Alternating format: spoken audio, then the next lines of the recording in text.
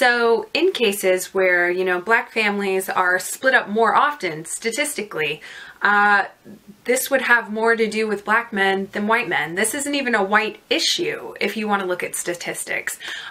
Same with white men being imprisoned.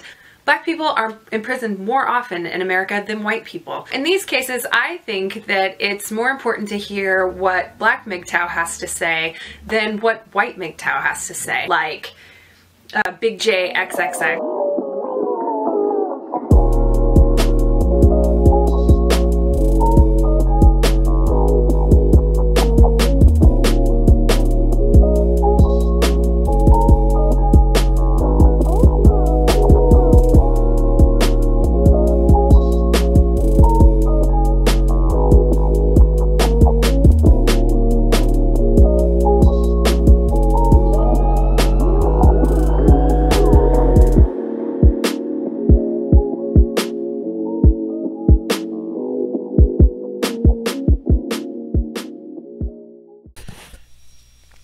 Greetings and salutations. This video serves as a sequel to the video titled "The Envious Nature of the Older Black Man." And the reason I'm doing this sequel is because I want you to check the links, by the way, because it'll serve as, you know, for your references. It'll show you. But what just happened a couple weeks ago, a couple days ago, the master teacher BIGJ did a video series on the Black Brain Trust and myself. And the thing is, what he did to me and to the Black Brain Trust demonstrates is a prime example of the envious nature of the old baby boomer black male and his jealousy. Yes, his jealousy of younger, youthful black men. See, you know, and I gotta say this too, we gotta ask this question though, right? What's the difference? Big J, what you talking about? You see, we gotta go back in time and see, and there is a live stream that was titled where black women, African American women, was referred to as bulldogs, where this is around the time of the April Mason affair, where black women was on the panel and they was talking about why they're perceived to be a bulldog, and you know, black women don't have protection, you know, that same old crap you keep hearing, right? And yes, I'm saying crap because I'm tired of hearing it. It's ad nauseum at this point. You know, it's getting out of hand. As if other women are not getting the same treatment. So, I got to ask the BGS, what's the difference between April Mason and Hannah Pearl Davis? A few years ago, there was a woman named April Mason, a dating coach, a black female dating coach, and I think this happened around, I want to say 2018, 2019, and she caused an issue online. She caused an issue online where she got up on social media. Oops, something stabbing me. When she got on social media and said that her or her cousin or both, I'm assuming it was her cousin only, was stalked and harassed by a black man, saying that black men was harassing and stalking her cousin, yada yada yada yada yada. I think this happened in Atlanta, if I'm not mistaken. Then it came to find out that the story of the stalking, of the harassment, never came to light. That the story was proven to be a fabrication, if you will. But all you Negroes who followed BIGJXXX ignore. Oh, she's a bulldog. Black women are bulldogs. They don't need protection.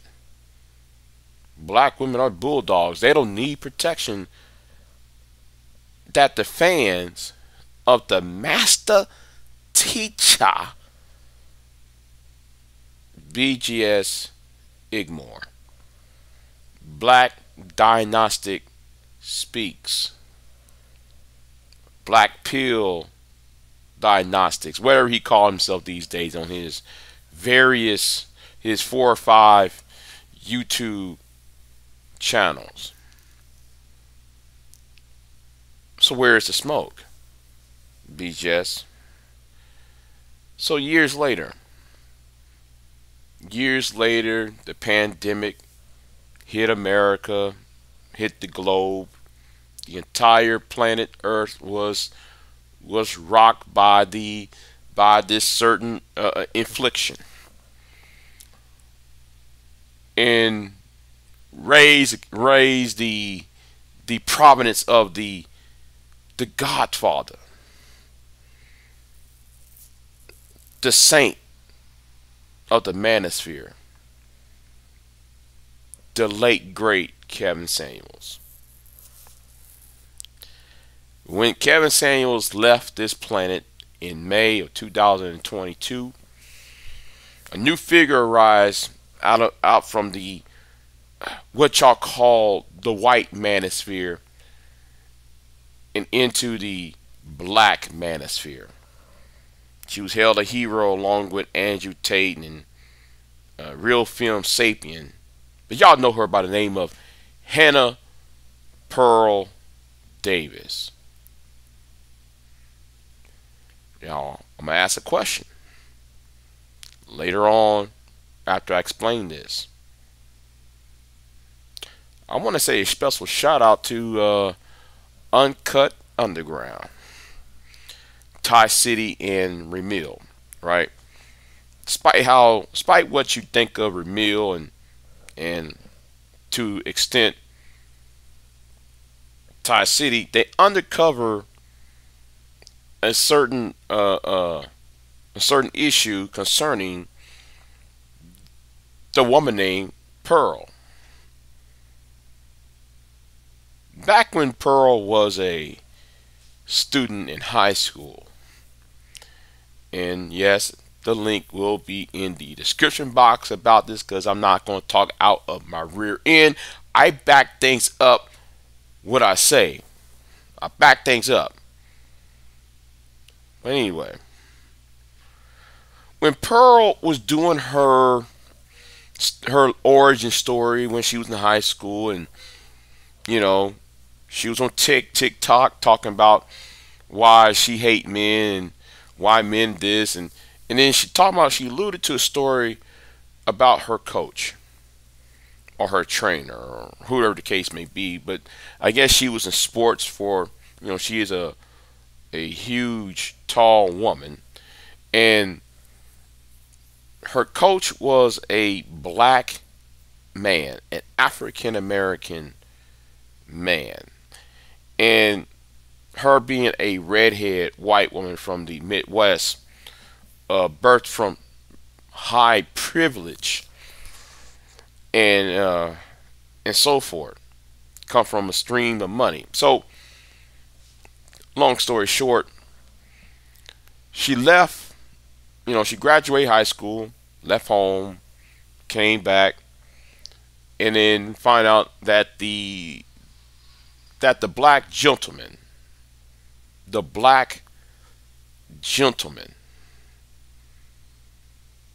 was going to coach Pearl's sister.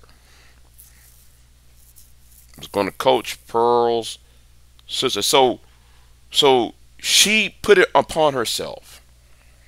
A year or 2 years later, you know, being a college person, she said though that he was trying to groom her into having underage relations, groom her into a way to have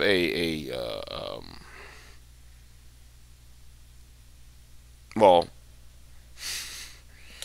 I don't know how to explain it to y'all. And since it's YouTube, it's best for me not to say the word.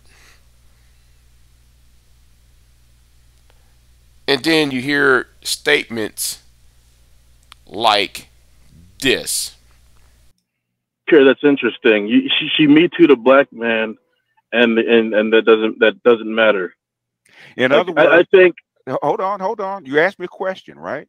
Or you asked me my opinion? Or I did. Or you want to make? No, I did. My bad. Which no, one? I asked. My bad. Okay. Go ahead. What did I say at the beginning? Right? She's a tool. She's an object. She's something to be used to actually do something further. Same thing with Nick Fuentes. I don't care.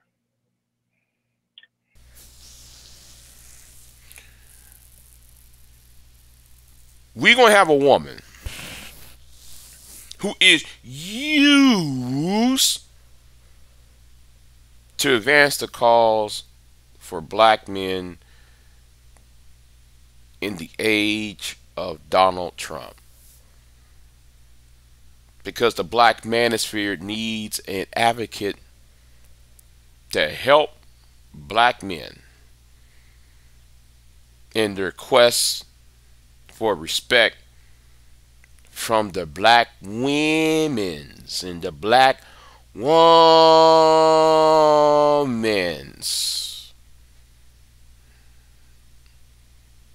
And they're willing to sacrifice their freedom, their manhood, even their souls, just to have a lick back at the African American woman, or women in general. But like I asked BGS, and there's a reason why I kicked BGS off my panel the other day. Yes, I kicked him off my panel because I'm getting tired of grown men acting immature. So I'm going to do this as a video instead of doing this as a live stream. What's the difference between April Mason and Pearl?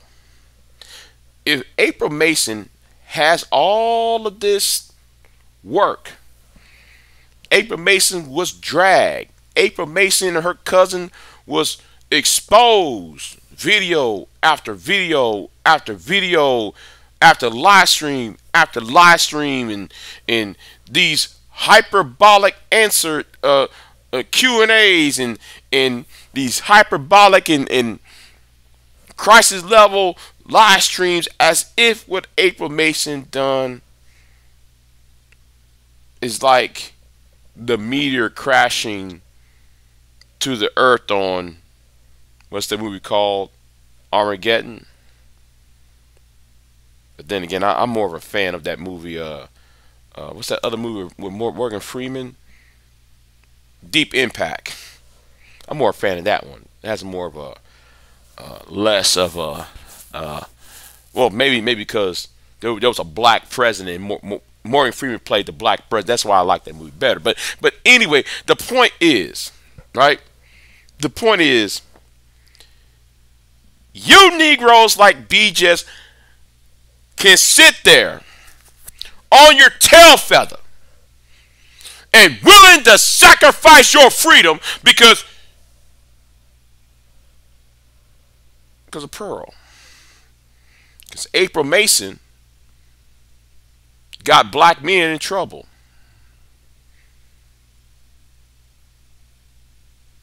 Or has the potential to get black men in trouble. Because they said they were stalked and harassed by black men. Or a black man. Falsely accused of that.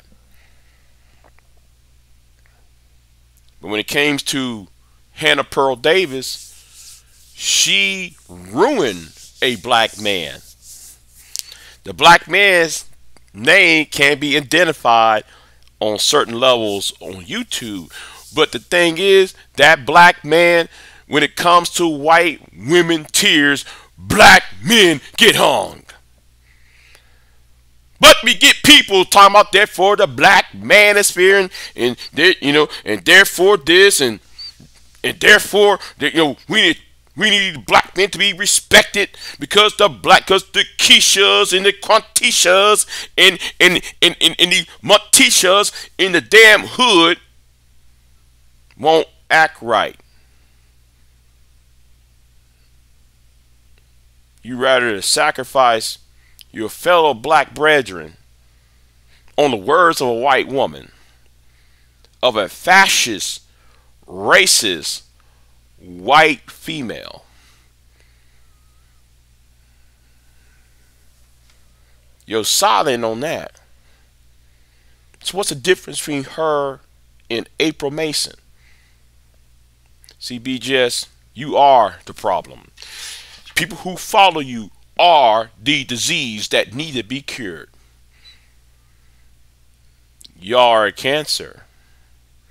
Y'all are a jumping jack flash of this mental gymnastics that you try to you try to put out on everybody else. No, you hate black women so much. Yes, y'all do. Let's not sit there and mince words here. You hate black women and you willing to sell your soul, your freedom, your constitutional right because you suck at dating, suck at life, suck at love. So BIGJXXX, I know that you listen to this video. I know that you are hearing what I'm saying in these 16 plus minutes, 16, 17 plus minutes of this presentation. See, the thing is, BIGJXXX, I can dissect and deconstruct this argument from you in your lame attempt of excuses and hypocrisy. See, you're not man enough, or let me say this, BIGJXXX, you don't have the mental capability, the mental fortitude.